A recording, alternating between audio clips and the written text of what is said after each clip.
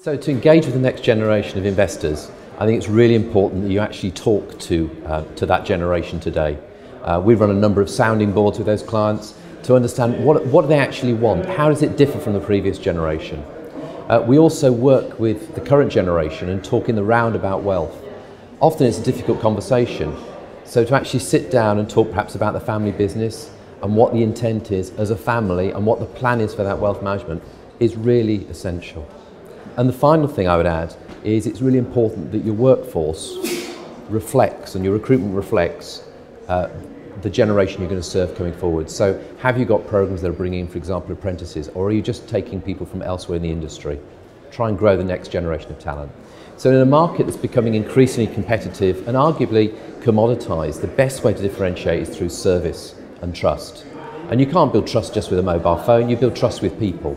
So again, have you got the right people? Have you got the right products? Can you deliver on what you say you're going to do?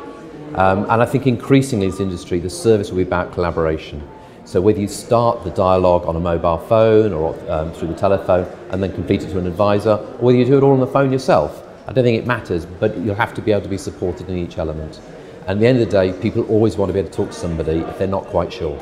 In our industry, which is predominantly about people, the way we need to embrace technology is to see it as something to support those dialogues. So rather than saying it's digital only, never ring us up, you'd expect to put digital in, and as clients use the digital service, brilliant. But if they get halfway through and get stuck, you'd expect them to ring and get advice.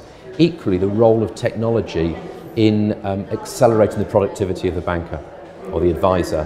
How much are we using technology to help that banker make insightful challenges to the client and next best actions in terms of what they ought to do?